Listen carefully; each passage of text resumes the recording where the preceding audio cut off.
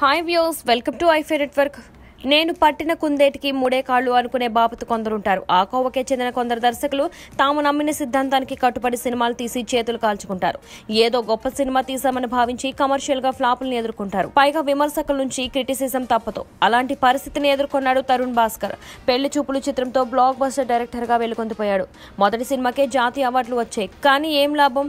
ఆ తర్వాత ఫ్లాపులు తీసి చేతులు కాల్చుకున్నాడు. నమ్మిన సిద్ధాంతమే గొప్పదనడంతో అభిమానుల నుంచి విమర్శలు ఎదుర్కోవాల్సి వచ్చింది. ఇక సోషల్ మీడియాలో అభిమానుల అభిప్రాయాలకు విలువ ఇవ్వకుండా ఎదురుదాడికి దిగడం తనకే చెల్లింది. అక్కడ చివాట్లు తప్పడం లేదు. తాజాగా సోషల్ మీడియాలో హీరోల్ని ఉద్దేశించి అతడు చేసిన వ్యాఖ్యలపై నెటిజన్లు, వారి అభిమానులు గుర్రుగా ఉన్నారు. పిచ్చోడిలా అరవడం, స్మార్ట్ గా డైలాగ్ చెప్పడం, స్లో మోషన్ ఫైట్లు, క్లైమాక్స్ లో మెసేజ్లు ఇచ్చే హీరోలు ఉండరు. చివరి 10 నిమిషాల్లో రైతుల గురించో, సైనికుల గురించో, ఇండియా గురించో సందేశాలు ఉండవు. కానీ దీన్ని కూడా ఆ ఊరిలో సినిమా అంటారు మరి అంటూ మలయాళ చిత్రం కప్పెలను తెగ పొగడేశాడు. పరోక్షంగా మన హీరోల్ని తెరపై చూపించే విధానాన్ని తిట్టాడు.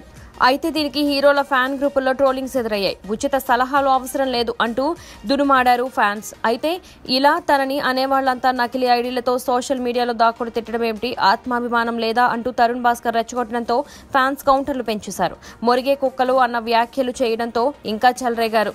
మొత్తానికి social media trolling trend too much గా మారిందని అర్థమవుతోంది.